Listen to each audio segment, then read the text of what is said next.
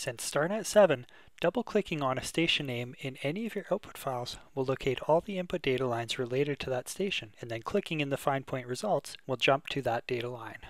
With StarNet 9, you can now also do this by clicking on the hyperlinked station names in your input data. The network plot also automatically centers on that station, and all of the find point results are flagged with a blue bookmark, so you can cycle through them by pressing F2 for the next bookmark command.